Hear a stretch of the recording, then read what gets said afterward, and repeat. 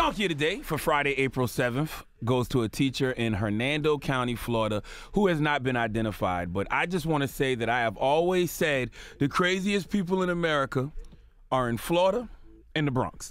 And this story is disturbing because if the teachers in Florida are doing what this teacher in Florida is doing, then the cycle of craziness will only continue. Okay, see, this teacher was fired after giving students an assignment district officials felt was not appropriate. Now, I know we have a lot of teachers, principals, and superintendents who listen to this show, so I want to hear from y'all on this topic.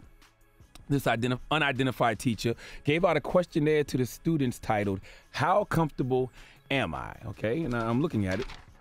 It was a series of questions which asked students about their comfort level about certain things, okay? The categories are not comfortable at all, uneasy, fairly comfortable, completely comfortable. Okay. And you have to check one based on your comfort level to the following things. I'll read a couple to you. Okay. I'm going to start with you, Envy. All right. Okay. Envy. Yes. A friend invites you to go to a gay bar. Are you not comfortable at all, uneasy, fairly comfortable, or completely comfortable?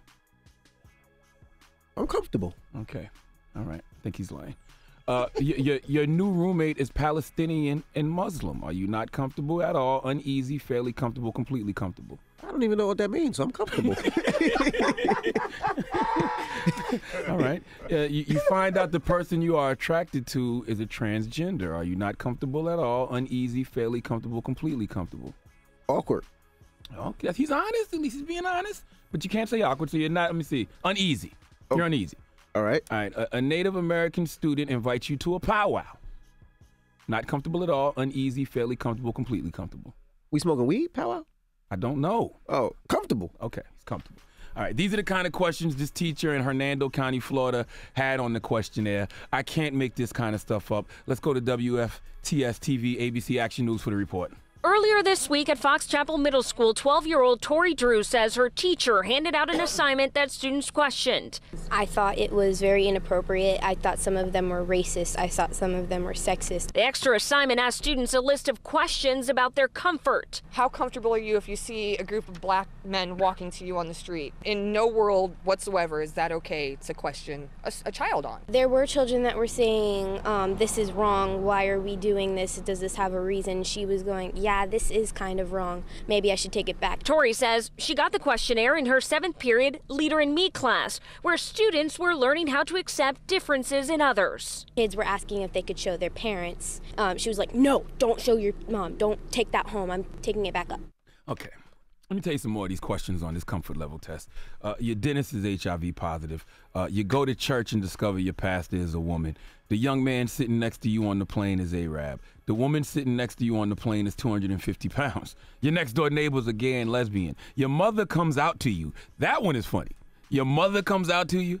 You find out your aunt is really your mom's lover. Look, the problem with this questionnaire is planting seeds of discomfort in a generation that probably isn't thinking about being uncomfortable about these things. I'm a grown-ass man, and I haven't thought about a lot of things on this questionnaire, but when you read the questionnaire and then ask me if I'm uncomfortable with this or not, I think about it.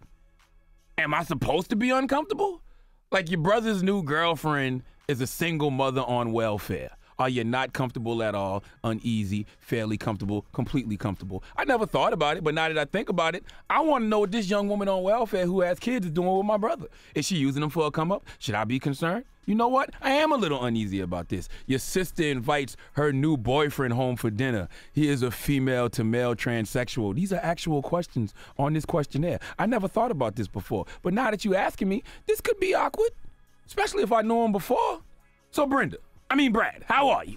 Okay, the moral of the story is, why are you asking me all these hypothetical questions? I hate hypothetical questions. All hypothetical questions do is make me think about things that I wasn't thinking about before, okay? Hey, teacher in Hernando County, Florida, you know what makes me uncomfortable? Hypothetical questions. Hey, teacher in Hernando County, Florida, you know what else makes me uncomfortable? This how uncomfortable or how comfortable am I test, okay? If you're wondering, the teacher was fired, and I would love for someone to reach out to her and ask if she's uncomfortable with being fired, okay? Look, I'm all for introducing new curriculum in the classroom, but I'm not for introducing new prejudices, okay? Please give this unidentified teacher in Hernando County, Florida, the biggest hee-haw. Okay.